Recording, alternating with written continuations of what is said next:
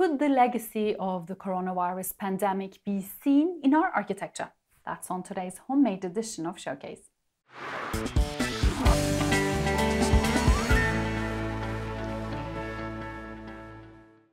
So, to tell us how COVID-19 has affected the industry, we have Jack Balderrama Morley, managing editor of the Architects newspaper. Hi, Jack. So, what way is the industry hit the most so far?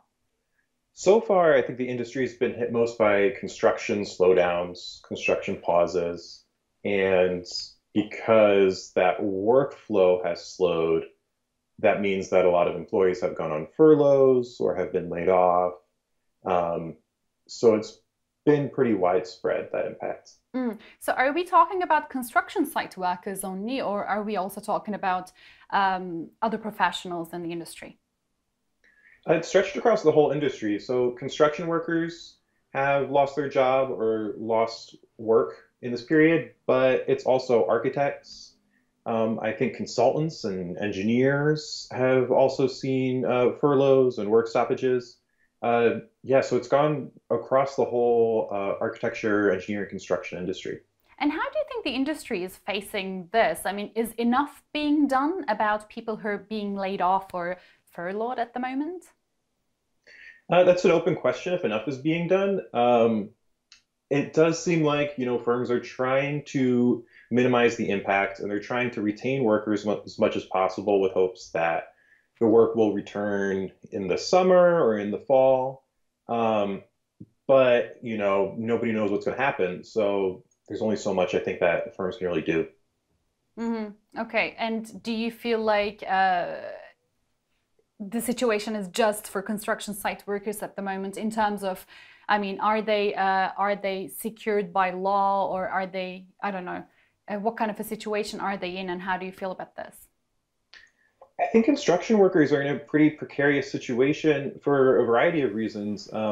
One of which being that a lot of construction workers were still working on sites throughout the whole pandemic and are still working, and there weren't a lot of safety measures put in place. So I think construction sites were dangerous in terms of as being sites where you could potentially get the virus just by being at your job. And that's on top of construction already being an extremely dangerous industry and profession. So I do think construction workers have been hit pretty hard by this. And how about the smaller architectural firms, for example, and compared to bigger ones or the major ones? How do you compare their situation? Well, small firms have been able to apply for the payroll protection program loans available to firms with employees fewer than 500 employees, I should say. So they've been trying to navigate that. I don't know that they've all been successful. A lot of those loans haven't come through. But obviously, a lot of those small firms are more at risk than the larger ones, which, have more cash reserves to draw on. The small firms, some of them, are more month to month in terms of cash flow. I mean, I want to talk about how architecture will be affected by COVID-19. I mean, we can speculate about it, but there's just one point that I want to raise before that. How do you think the current housing system sort of influenced the spread of the COVID-19 crisis? That's a good question. I think in dense cities like New York, particularly, because housing is so expensive, people are forced into cramped spaces. Families are living in small apartments. You have roommates living on top of each other.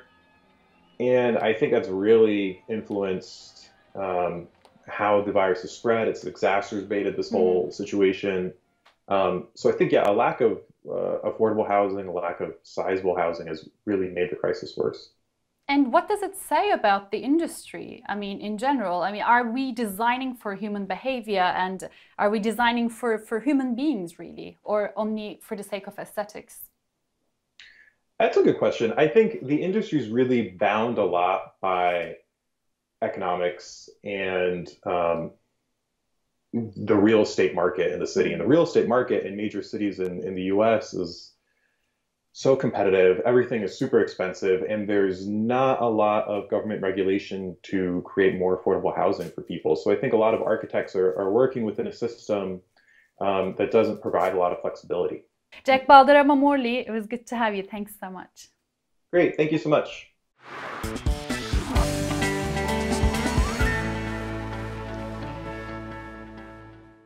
So, the architecture firm WTA believes that the design of our living spaces is an integral facet to our health.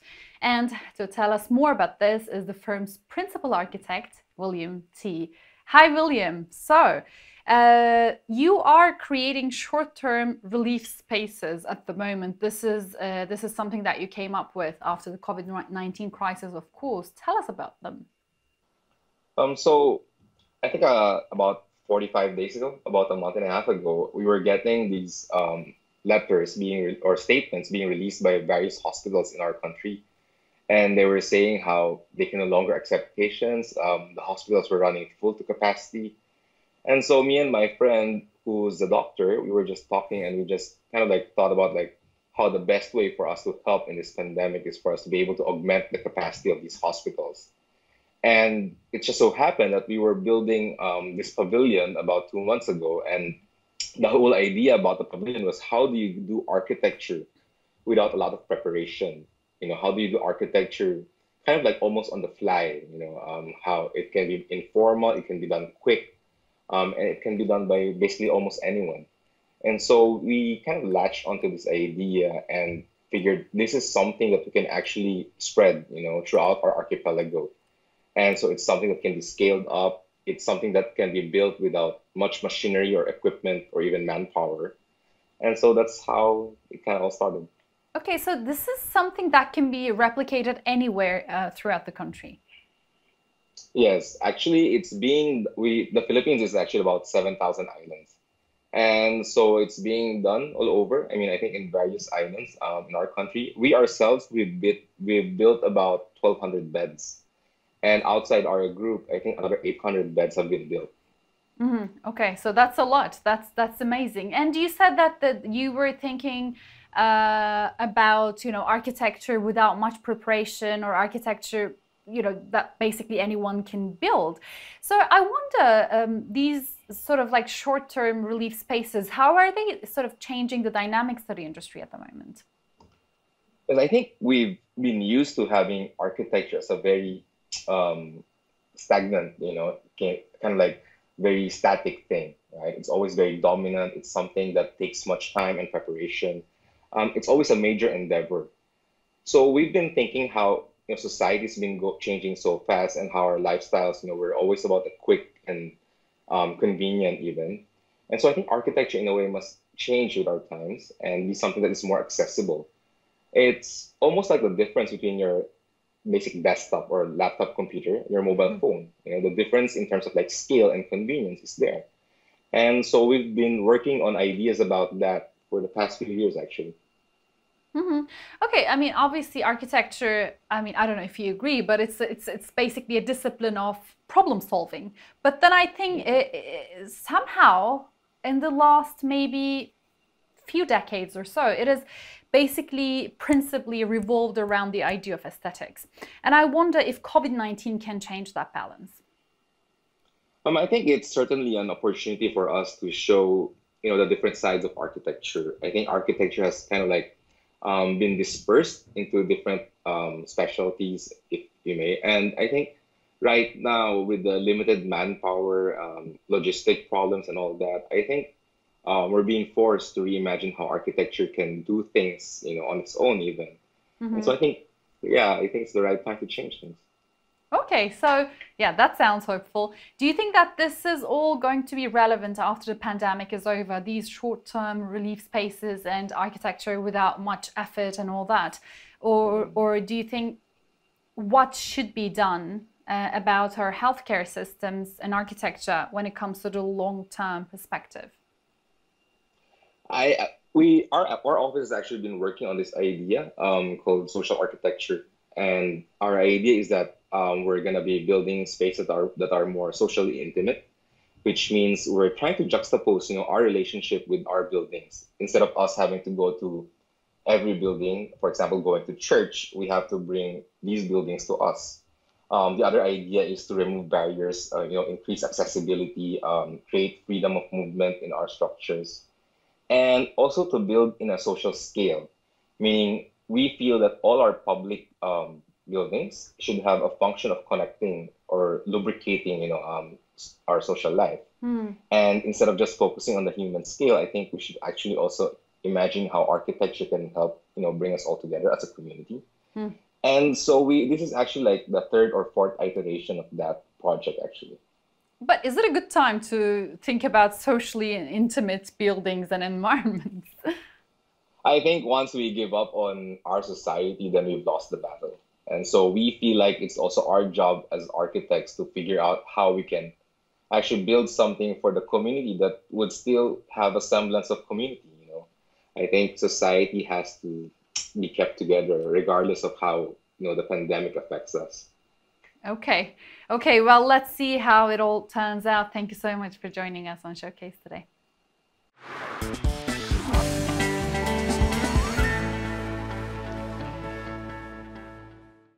For many fortunate to stay at home, returning to work can seem like a newfound challenge. And for architect Arjun Kaicker, our office space could use some big changes.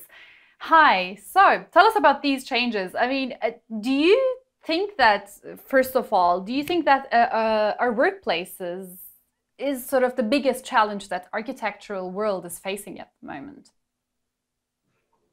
I think that the workplace is one of the largest areas that is really challenging us at the moment. I think there's also residential, retail, obviously hospitality. There are huge challenges in that as well. But I think workplace really is a huge challenge for us architects at the moment and for the occupiers of the buildings. Okay, in what way is it a challenge? I mean, the way that we've sort of built workspaces is just not working anymore, is it? That's absolutely correct. There's been a real trend in the last 20 years towards creating more efficiency in offices, and that basically means putting more people into the same space.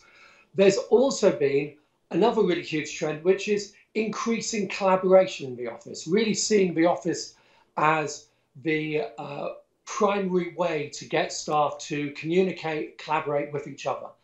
And both of these things are very difficult to do now, effectively, in this post-COVID world. We can't fit as many people into the offices, and we can't encourage collaboration as much. Okay, so what are you going to be doing? I mean, first speculation, the most popular speculation is that we're going to be having, more home offices. Do you think that's likely? Absolutely. I think that this is something that's different for every organization and really for every individual within the organization. One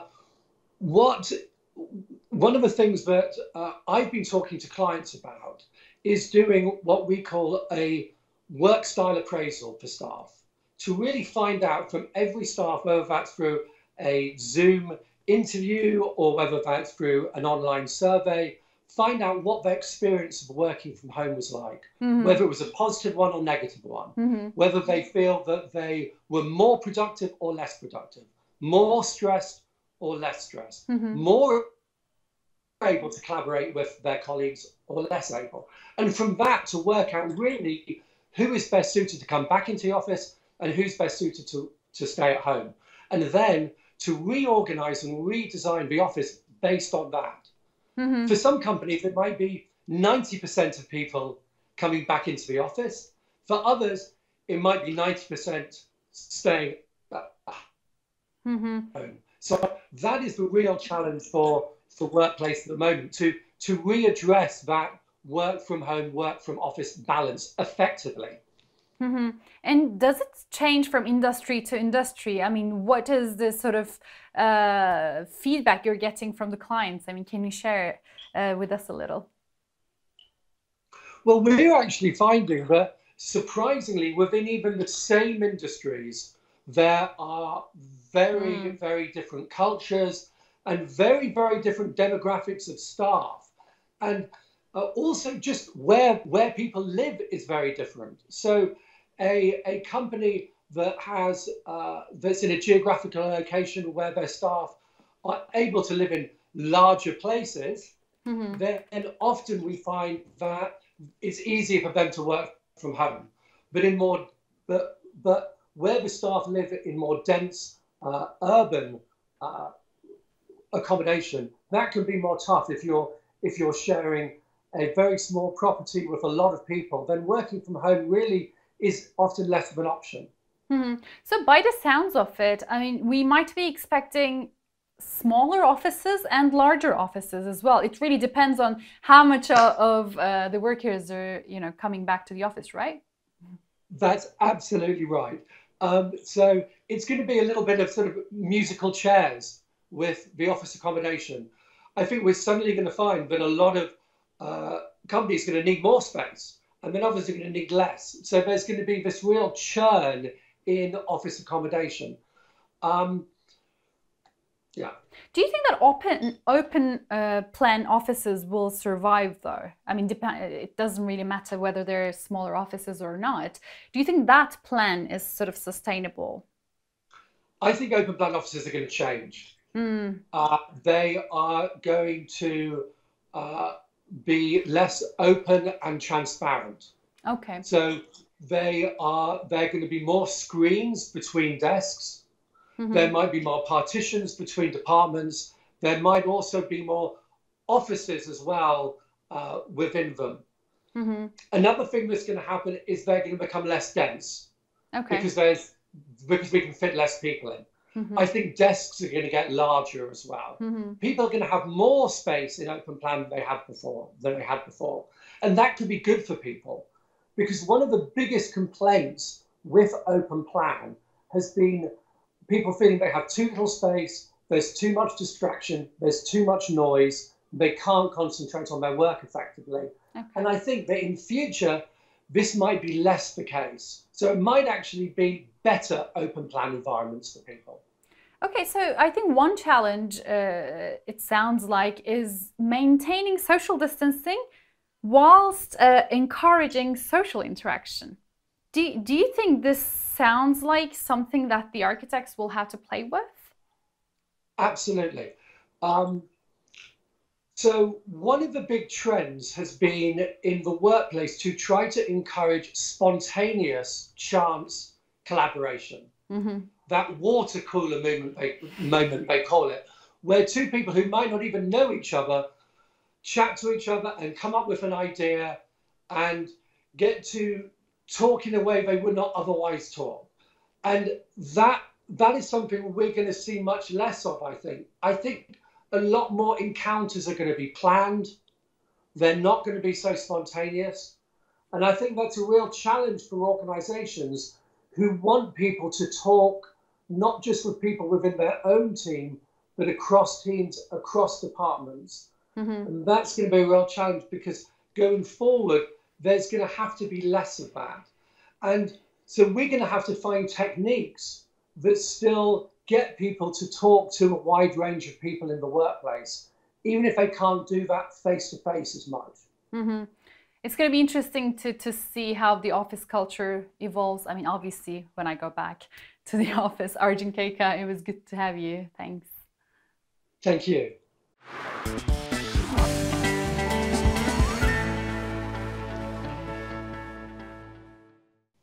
So let's take a look into the future and how the coronavirus may have changed architects' minds in how they approach design. To do that, I'm joined by Scott Francisco, founder and director of Pilot Projects Design Collective. Hi, Scott. So as I was getting ready for this interview, I read something by George Ronelli, an architect, and he said that the pandemic of today calls into question the dominance of a century of architecture's disregard for the history. I mean, he was talking about the international style movement and how vernacular was almost like a pejorative term and it was seen in negative light. I wonder if you feel like this COVID-19 crisis will be as strong and will sort of help us reevaluate how we approached architecture for the past couple of decades. I do think it's going to have a massive impact. I think we're in the middle of a global experiment that is completely unprecedented in the way that we use space. Mm-hmm. And what's amazing about it is everyone is involved. From the high rises in the big cities to forest communities, we're all involved in this, and we're all using space differently than we were 2 or 3 months ago. Mm-hmm. So that alone is a massive opportunity for architects to really tune into what are the realities of space use at the domestic level, at the urban level. And if architects can really connect with that, I think there's an opportunity to rethink the priorities that architecture has. Mm-hmm. And so one example of that would be open space. Mm-hmm. Open space has been really one of the cornerstones of the modern movement, is opening everything up for more light, for more view connection. And do you think it will be challenged during this process? I do. I think one of the things that we're all discovering is that in a crisis like this, the flexibility and multi-use aspect of space is very important. And open space is not always conducive to that sort of multi-use and flexible use. If we're doing an interview here and we're doing it in a home, what kinds of doors can we close to allow us to have some privacy, acoustic privacy or otherwise? So these are things that modern spaces don't necessarily support. Mm-hmm. And traditional spaces in many cases are better at accomplishing that than some of the modern spaces that we've been creating.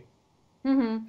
So do you think that, for example, one speculation that is really popular is I think that we're going to be seeing a lot more sustainable architecture or sustainable approaches to architecture.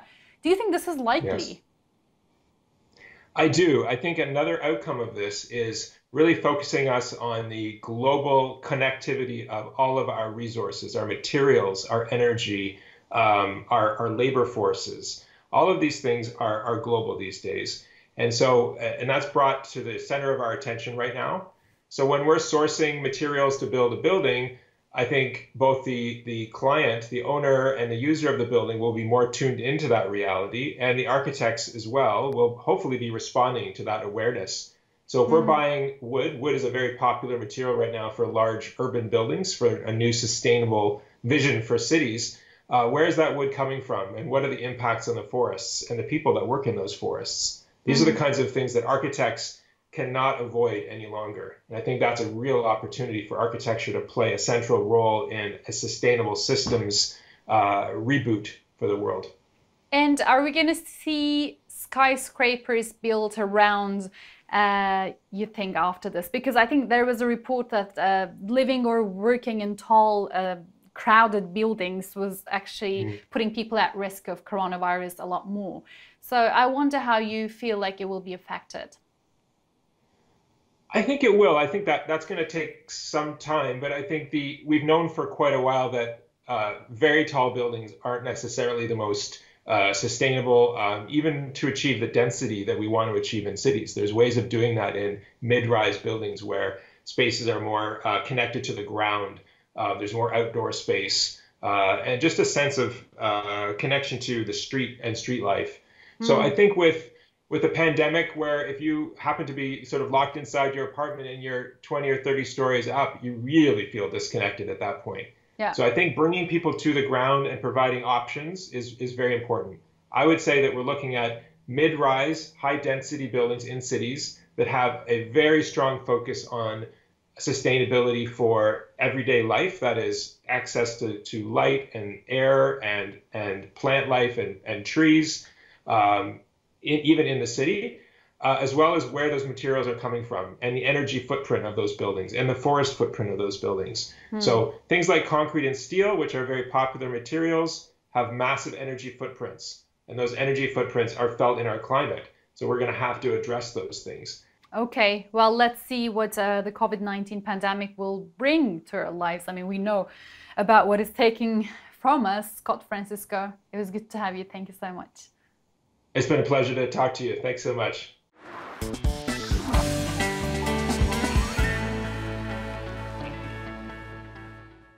Remember to subscribe to our YouTube channel and follow us on Twitter and Instagram. That's it for today's homemade edition of Showcase. I'm Elif Bereketli. Bye for now.